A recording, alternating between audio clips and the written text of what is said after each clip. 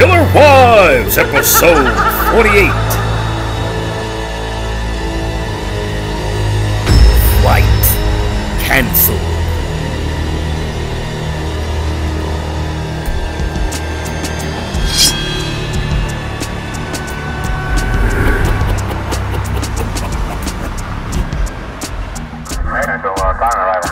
These are the case facts against Mrs. Jennifer Faith, who put a hit out on her own husband. Isn't trust a bitch? Dallas, Texas, made famous by the Kennedy assassination. The 55-foot Big Tech statue at the State Fair, but also made famous by the murder of one Mr. Jamie Faith.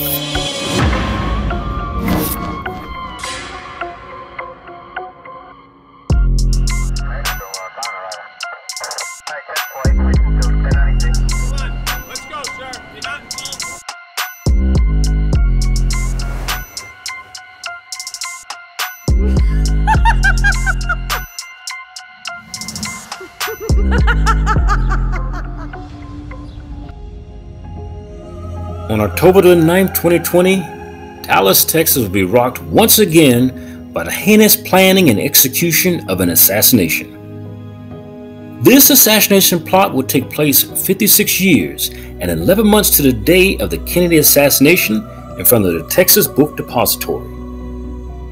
The only difference in this case is that there will be no need for a Warren Commission type of inquiry to discover who actually targeted and then killed an American Airlines executive. As that morning's fall sunrise began in the third largest city in the Lone Star State, news stations would hurriedly begin to interrupt their regularly scheduled programming with news of multiple shots fired in the Oak Cliff area that will reverberate as far away as Deep Ellum for many years to come. Those shots will be fired by Mr. Darren Lopez. Darren Lopez would drive 600 miles one way from his residence in Cumberland Furnace, Tennessee the night before to Oak Cliff, Texas. Oak Cliff is a community located in a southwesterly direction from the center of Dallas to this corner at South Waverly Drive. From this geographic turn from Google Maps, Lopez had only a half-mile down to the home of his assassination target. But Mr. Lopez was no novice killer or stranger of being stealthy.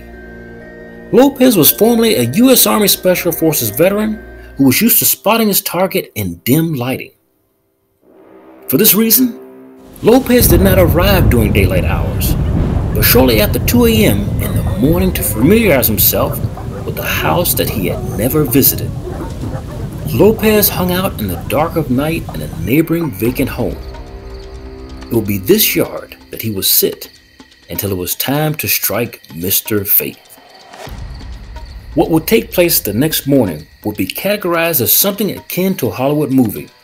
A movie involving murder, money, and a latent infatuation between himself and his target's wife. At approximately 7:30 a.m. on the morning of the 9th, Lopez was roused from his assassin's perch as he heard the occupants of the Faith residence preparing to leave. Jennifer Faith would be the first out of the door. She would exit led only by the family's Bernese mountain dog for an early morning walk. Behind Jennifer would be her husband by less than 15 seconds. 15 seconds that would make a world of difference when it comes to being shot. As Jennifer stepped out of that cozy 72-degree fall morning, she and her husband would get no further than 34 feet from the home door before Lopez would sprint across the adjacent home's lawn and begin to shoot Mr. Faith without mercy at point-blank range.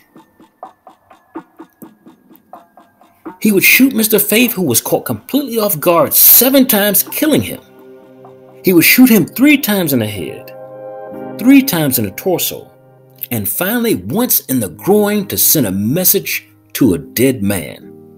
Jennifer would immediately on cue let out a blood-curdling scream that would summon neighbors to their windows along with multiple 911 calls to the Dallas Police Department. Some would barely catch the end of a gunman getting into and driving away in a black Nissan Titan pickup truck. Other witnesses would state that they saw the shooter duct taping Jennifer's wrists together before knocking her to the ground in an attempt to rob her of her jewelry. But at least Jennifer was alive, unlike her husband, the American Airlines executive who had plenty of beautiful dreams for the future. Unfortunately, James was cut down in the prime of his life, cut down less than 24 hours after celebrating their 15th wedding anniversary. After Darren shot Jamie 7 times in broad daylight, he took off in a black Nissan Titan pickup with the distinctive T decal on the back window. This one identifying T mark would help to move the case forward as detectives begin their search for a killer. Lopez at this point was blissfully unaware that anyone could have identified him or his truck. You see, during the killing, Lopez wore a hooded sweatshirt and a COVID mask on his face. As for his truck, the windows were tinted, and this trigger man hadn't noticed anyone following him from the scene nor this highway as he took a meticulous Google Maps route out of the city of Dallas towards Tennessee. What Lopez and Jennifer failed to understand during the planning stages is that rarely do people prosper from murder. Typically, everyone loses, beginning with real property. The Face home looked modest from the outside, but inside it was a sprawling 3-bedroom, 2-bath, $500,000 home. Here are actual views of each room of a home where a wife who was not into sharing would eventually end up losing it all. Yes, Jennifer would lose in spectacular fashion far more than her public face. Jennifer would lose her husband to the grave, her preteen daughter to another family member, her male accomplice, Mr. Lopez, and an ardent admirer to jail.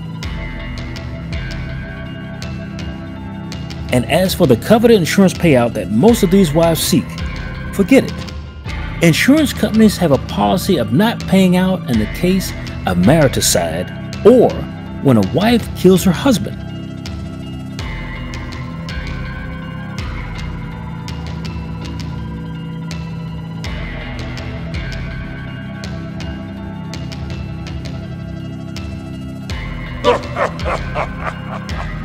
Jennifer was about to find out the hard way, similar to wives that have taken this path, is that you end up trading your freedoms and a large home with a pool and jacuzzi in the backyard for a 6x9 prison cell for the rest of your natural life. Mr. Lopez, for all intents and purposes, had gotten away scot-free with murder. Lopez arrived back in Cumberland Furnace, Tennessee, just short of dinner time on the afternoon of the murder.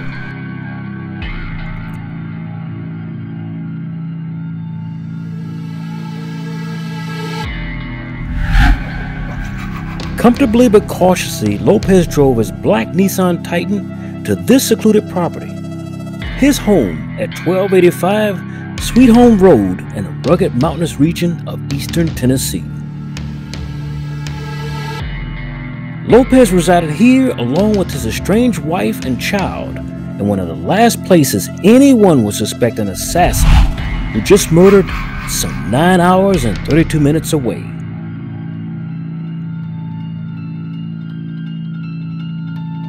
But oh, would Mr. Lopez regret not storing his pickup in this red roof shed out of the view of aerial surveillance.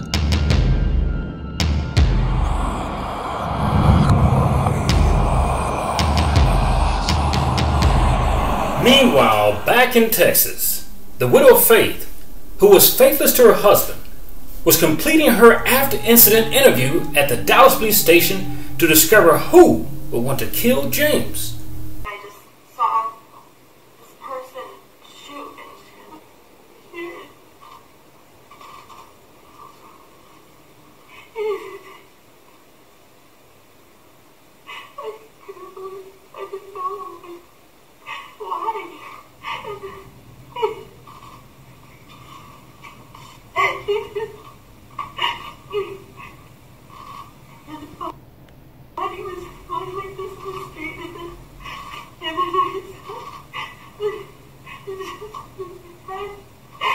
So was your husband like this? Did he say anything to him? No, I think I was yelling no. I think he did the same thing. It just seemed quiet. That's all I remember, and then shots. Several shots? Well, a lot of shots. 5, 6 maybe, I feel like. And he just kept going, and I couldn't stop it.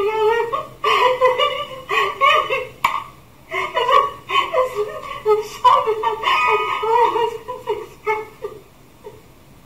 You said your husband's facial expression? Just like the light God. And he just grabbed him.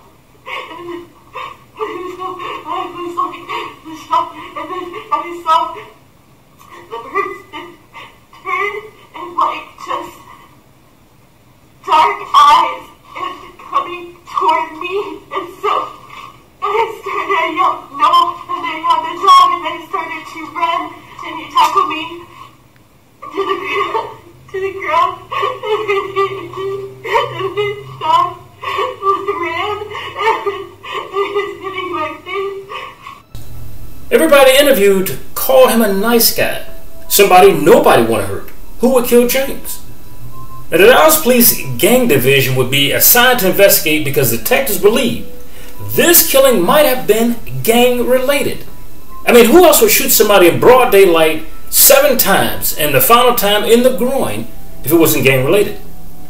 And during that initial interview, Jennifer Faye stated for this record that she heard sounds of footsteps coming up from behind them and turned around to observe an unknown assailant pointing a gun at her and her husband. She says the suspect shot her husband multiple times, causing him to fall to the ground first. And then he continued to shoot an unarmed man and a defenseless man on the ground. Who would do this if it wasn't gang related? Jennifer then stated that a neighbor saw the killer from across the street, attempting to shoot her as well, but the gun was empty, she said. She remembers running up the driveway and being tackled by the killer, who started beating her and taping her hands together. So this killer actually took the time out. I got a duck roll of tape here. I'm going to tape this woman's hands up in broad daylight. Now, instead of using his fists, she said the killer began striking her with the palms of his hand, now, not a fist, while she was on the ground. It was on that ground that Jennifer says the killer was trying to remove her diamond wedding ring from her hand. So was this a crime that was based upon murder or murder that was based upon crime? Finally, Jennifer stated that she screamed for help, prompting the suspect to flee the scene. So gunshots wouldn't make him run, a murder wouldn't make him run, but a scream would make a murderer run. Now, nothing of value was taken from James Faye's body nor Jennifer Faye's person, which was rather odd for a robbery that had gone bad. You at least need to make it worth your time, right? And Jennifer gave a description of the killer to detectives as a medium-built Latino man wearing a blue face mask with eyes that appeared to be black. Now, Jennifer did not provide any description of the killer's vehicle, though, even though she was standing there at the scene of the murder. Now, she knew full well that it was the color of the vehicle and the make of the vehicle, but she didn't want to provide that or the license plate to this crime because she knew it would come back to haunt her and back to she was a part of her husband's killing. You're watching MNN, the Men's Channel. Jennifer knew the killer in a very intimate way. You see, the killer was Army veteran Darren Ruben Lopez. Lopez, at the initiation of the hit, was Jennifer's friend from the past, but in a more romantic way. You see, Lopez was a combat veteran with a traumatic brain injury.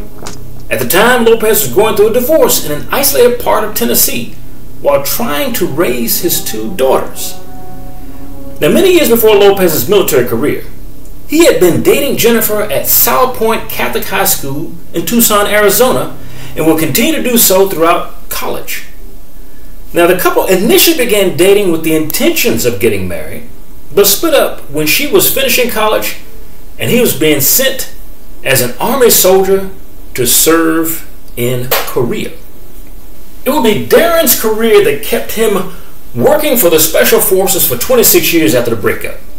Now, while serving in Iraq, Lopez suffered a traumatic brain injury, an explosion that injured 25 other fellow soldiers and left him mentally disabled. Following Lopez's retirement, he relocated to Cumberland Furnace, Tennessee, where he would be up until the time that Jennifer asked him to murder her husband. Darren Lopez found Jennifer on the internet and got in touch with her while she was living with her husband, Jamie Faith, an American Airlines technology director. This man had worked his way up from the bottom clean to the top of American Airlines and provided his wife with a beautiful home, but that was not enough.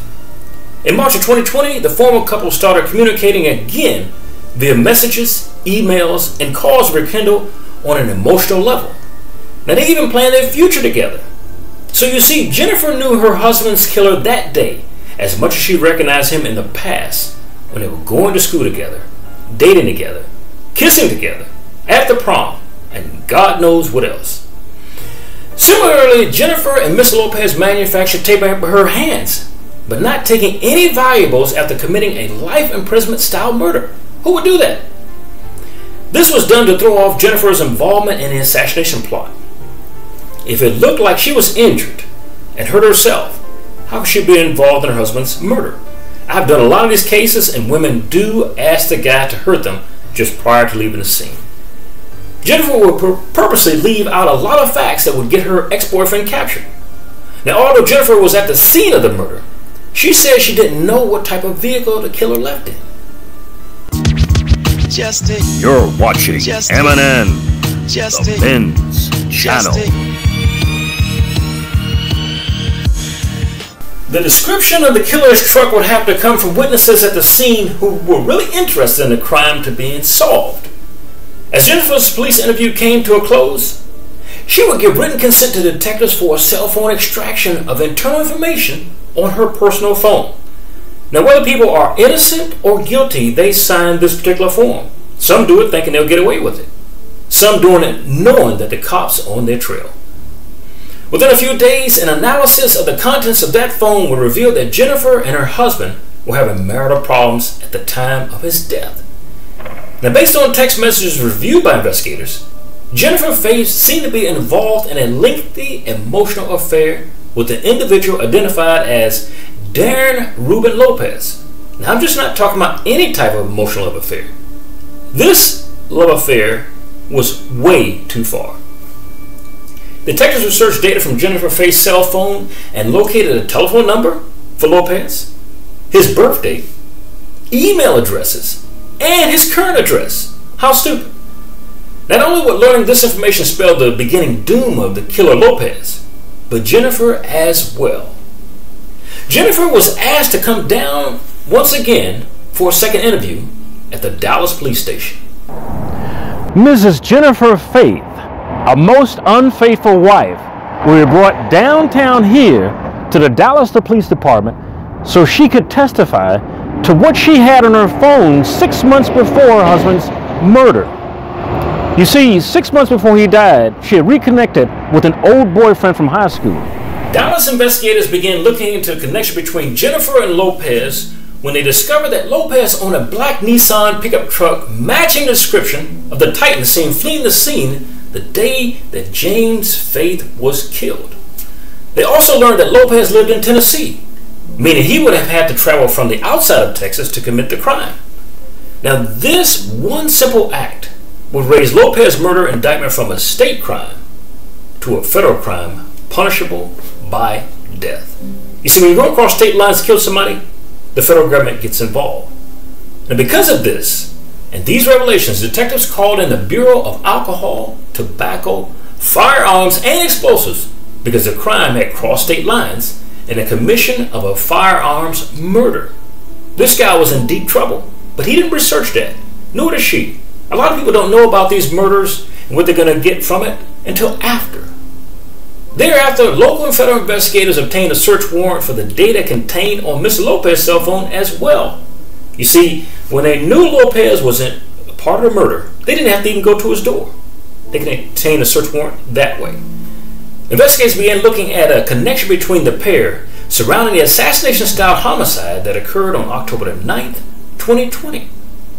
Now, doing an analysis of Lopez's cellular records, it was revealed that he and Faith had approximately 14,363 incidents of phone contacts via calls and text. Now, these messages occurred between September the 30th, 2020 and October the 30th of 2020. This time period encompassed the murder of Mr. James Faith. On November 11, barely a month after her husband's death, Jennifer initiated a life insurance claim seeking approximately $629,000 in death benefits from MetLife of New York City. Jennifer then repeatedly updated Mr. Lopez about the status of the claim. At one point, she told him that MetLife was holding up the payout because Jennifer was considered a suspect in her own husband's death. And I cautioned women before who intend to do this, and I'll do it now, that life insurance policies always wait until the police report. Now, Jennifer would take to the airways to feign compassion over her husband's death through numerous news interviews. In one interview with the station WFAA in Dallas, Jennifer described her husband's killing and demanded answers from police or the general public, that somebody would come forward to help her. She also told a separate affiliate, Fox 4 in Dallas, that it was hard not knowing why her husband was killed, pleading for the killer to come forward and turn himself in. In that one television interview, Jennifer said it's been horrible, devastating. She says, I teeter between being heartbroken and completely devastated. You see, this is what happened after you kill your husband. They continue acting. It's nowhere near the truth. She said every day has been awful. Here is a brief snippet of an ABC 8 interview in which she willingly gave after her husband's death. 15 years together. He would give you the shirt off his back. Now nearly 2 months apart. He worked for American Airlines. He was an IT director. Jennifer Faith told me about her husband, Jamie. It was a normal day. And the morning he died, October 9th. We got up, we did our normal good morning thing. At 7:30, they walked their dog outside their Oak Cliff home when they were ambushed 15 feet from their front door. And I heard running behind me, and I turned around, and then just shooting just started. I was running up this driveway, and he tackled me and started beating on me and taped my hands together. Jamie died at the scene. Police have not made any arrests, but they released this picture of the suspect's truck. It's a black Nissan Titan extended cab. It had a Texas Ranger sticker in the back window. And sadly, this is just one of many high-profile violent crimes in Dallas, a city with more than 200 homicides this year alone. I'm sure they're overextended and spread very thin, but it doesn't help me in terms of finding the answers that I really need. In an instant, Jennifer lost so much. My partner, my best friend. And now, she waits for closure. I'm not supposed to be widowed at 48, you know. She hopes the suspect does the right thing. I just hope that at some point, maybe this person can recognize the gravity of what they've done. In Dallas. And feel some sort of guilt enough to come forward. I'm Alex Rozier. Following Jamie's killing, one of Jennifer's neighbors from across the street created a GoFundMe account to help Jennifer and her daughter.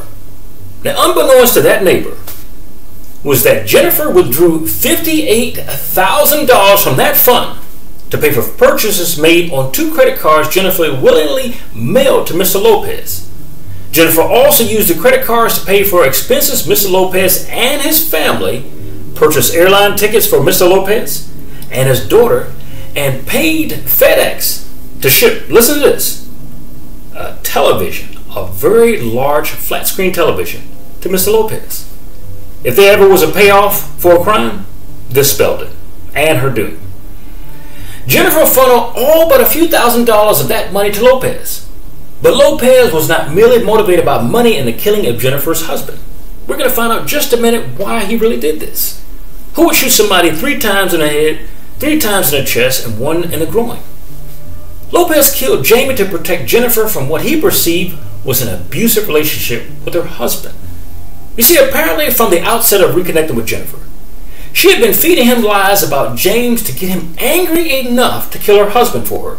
And in a lot of these cases where women motivate men to kill other men, it's because they tell them that they've been abused or sexually molested by their own husbands.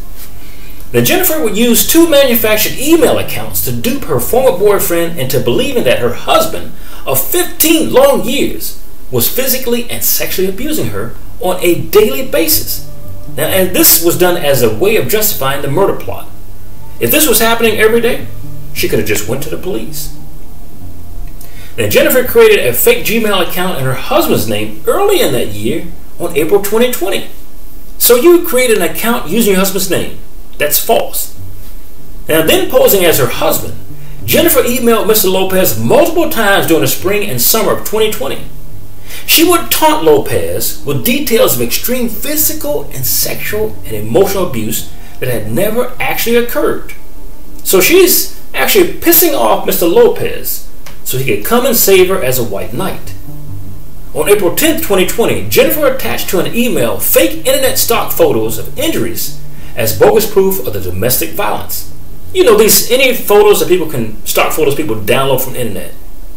Now, attached to those photos was this response supposedly from her late husband. And he was quoted as saying, "I'm telling you to stay away from my family."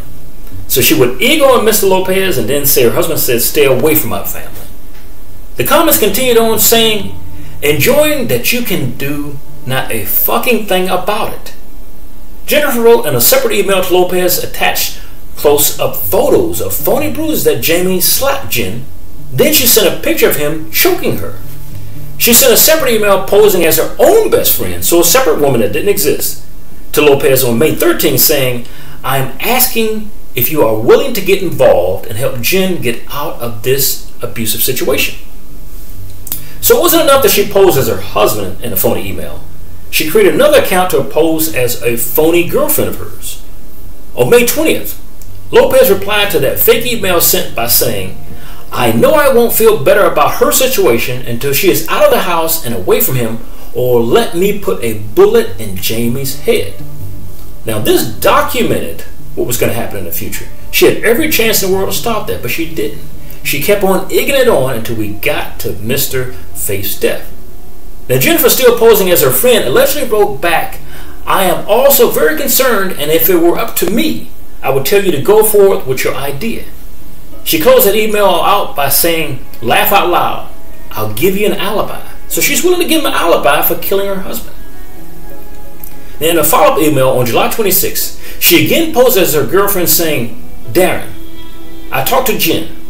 He's burning her among other things." So now he's gone from physical, emotional, sexual abuse to burning her. It would seem that Jennifer had clearly been preying on her ex-boyfriend's protective instinct as a white knight in order to convince him to execute her husband. And he would do so in broad daylight with the neighbors across the street looking out the window. Now, the pair texted and called one another hundreds of times every day in the days before Jamie Faith was killed. The last text Lopez sent prior to leaving Tennessee was at 1:07 p.m. on October the 8th, the day before the shooting. Now, following that text message, however, the two phones suddenly stopped communicating with each other for a period of over 28 hours. Now, this happens in a lot of cases. A lot of people will turn off their phones prior to committing a murder. Now, records will reflect that Lopez's cell phone was turned off during a substantial portion of his travel time. So the time he left Tennessee to Texas and back, he made sure his phone was turned off. Only for a brief time, it did turn on. That also affected his case. Now, Dallas police officials engaged Tennessee investigators with the assistance of the ATF to confirm if a truck matching the description of the shooter was at Lopez's property. On November 20th, ATF agents conducted a high-altitude aerial surveillance of Lopez's home in Cumberland Furnace, Tennessee. Now, it would be there that they spotted a black Nissan Titan with a large white T decal on the rear window. Now, if you remember before when I talked about his home, I told you earlier that Lopez wished that he had parked that truck in that shed with the red roof. A lot of people wish in these cases that they had done things after their court, after they were arrested, and before they even had the idea to start it from the beginning. Over several days in early December, ATF agents kept an eye on Lopez in and around Cumberland Furnace. Photos that agents took to show that someone had placed a white decal on some kind of the tailgate of the vehicle. This was done to throw off the investigation, to make it look like this was not the original truck. Lopez had seen his truck in the news, so he wanted to disguise the truck. Now, other damning connections to the murder was surveillance footage captured showing Lopez at multiple stops now along the way to kill Jamie, including a Pilot Travel Center truck stop located at 3400 Service Loop Road in West Memphis, Arkansas, as seen in these photos. In this photo, Lopez is wearing clothing that matches the description given by witnesses to the shooting, including a blue face mask Jennifer Faith told police about. Wow. At this pit stop, Mr. Lopez filled up his gas tank, bought some food, and a Red Bull energy drink to keep him alert for the very long trip from Tennessee to Dallas. The next time Lopez would text Jennifer Faith would be more than 9 hours after her husband's death. I wonder why. Now, data shows that by that time, Lopez was back in Tennessee and only about 62 miles short from his mountaintop home. This particular timeline is consistent with Lopez making the 650-mile drive from Cumberland Furnace to Dallas and back if he left Dallas shortly after killing Jamie Faith. That's why I told you this was the second assassination attempt of somebody in Dallas. Now, prior to leaving Tennessee, Mr. Lopez told his daughters that he was going out of town on a hunting trip for a few days. He must have been hunting for humans, because according to debit card records, he filled up at a gas station near his house, set his GPS in his car for Faith's house, and headed west for a 10-hour drive to Dallas, Texas. Now, I don't know about you, but Tennessee has a bunch of areas where you could hunt. You don't need to come to a different state in Dallas, 10 miles, I'm sorry, did I say 10 miles? 10 hours away to hunt. Now, despite Lopez's cell phone records showing thousands of communications between the two phones in the months before James Faith's murder, most of those communications were not present on Jennifer's phone. So they showed up on his phone but not hers. Dallas police believe that the communications with Lopez's cell phones were intentionally deleted from Jennifer Faith's cell phone. Now, this was done prior to the phone being given to detectives. So she thought she was a smart woman. She thought she had covered all of her bases. But they should have been deleted off his phone as well, but they were not. Now, one of Jennifer's texts to Lopez on December the 3rd of that year stated her concern about investigators were on to the T on the glass of his truck. She watched the news. She talked on news. She knew what they were looking for. She texted him that she had awoken in a little bit of a panic. She says, "Something is eating away at me, telling me you need to take the sticker out of the back window of the truck."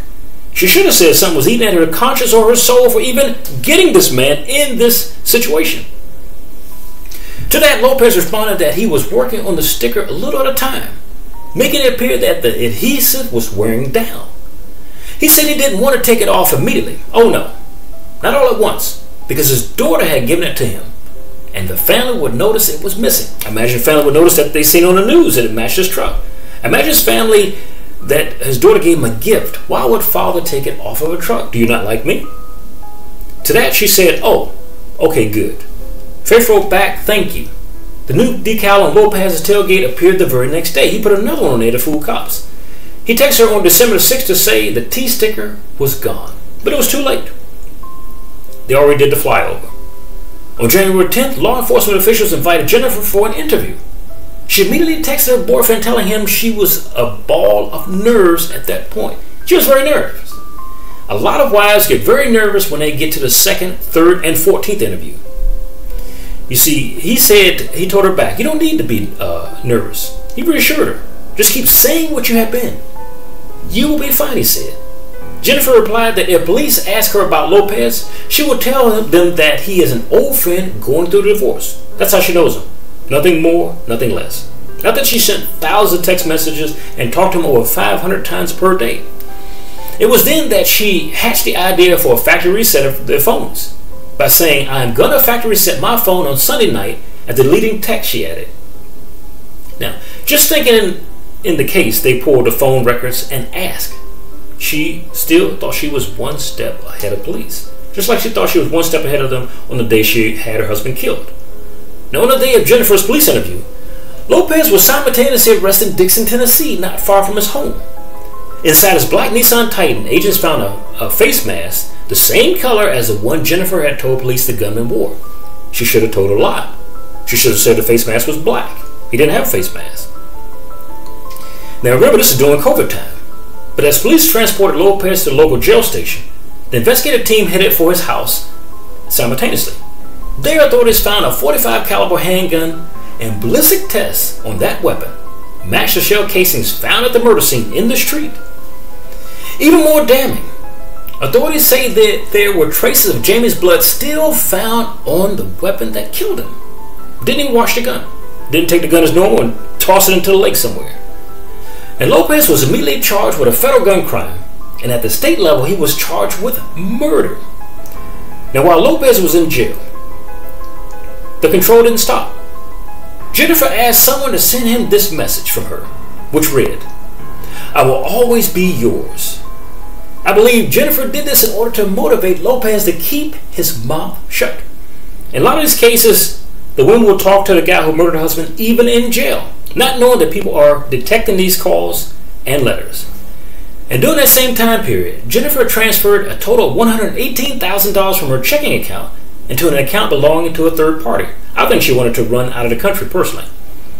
And a few days later, she asked another individual to transmit a new message to Miss Lopez, which read, get this, "I just needed to be cautious because every communication is being monitored," she said. "Please tell him as soon as possible that I will always be his. Please stay strong for us." Mr. Lopez, who was in custody at this point, responded via the individual, "Your knight always." There's the white knight syndrome. You're watching MNN, the Men's Channel. It would seem that Jennifer did herself in from the beginning when she gave a description of what Lopez was wearing. Then the night before, the Faith's own Ring doorbell camera located on the side of their house captured footage of a man matching Lopez's description in the backyard of an adjacent vacant home. Now this vacant home is torn down now, and you may see that in some photos, but at the time there was a vacant home next door. Then a man can be seen creeping around the property at approximately 2:30 in the morning Jamie Faith was murdered. Here is the actual grainy video from the Faith's security camera.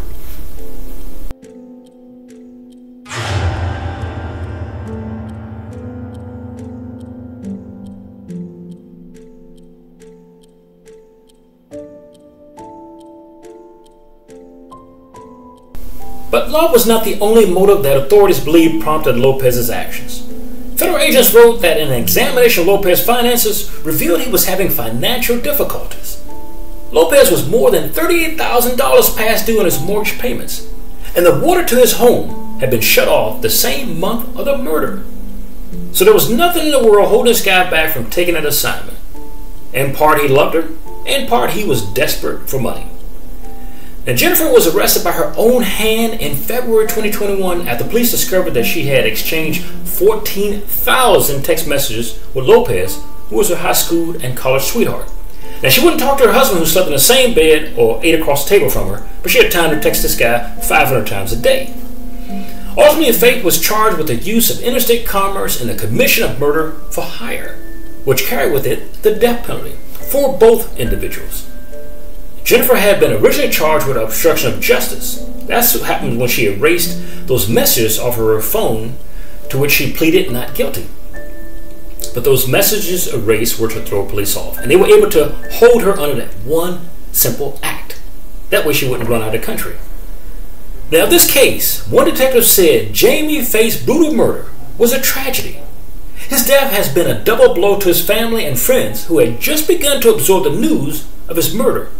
when they were confronted with the evidence of his wife's involvement. And in all of these cases, and we're almost at 50 now, the community was always shocked that a woman did it. The community is always shocked that a wife did it. The community is always shocked that a wife with children would do this. Jennifer Lynn Faith of Oak Cliff, Texas, who convinced her boyfriend to shoot her husband to death, was sentenced to life in federal prison for orchestrating that murder.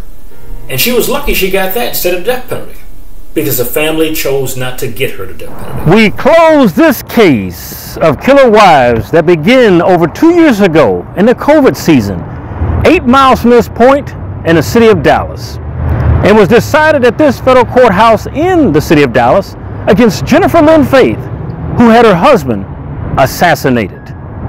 Jennifer was sentenced to life without the possibility of parole to Aliceville Federal Government Prison. The judge in her case said that she was disgusting for doing what she did to her husband, as well as an evil woman. Until we see you next time on Killer Wives, thank you for joining us.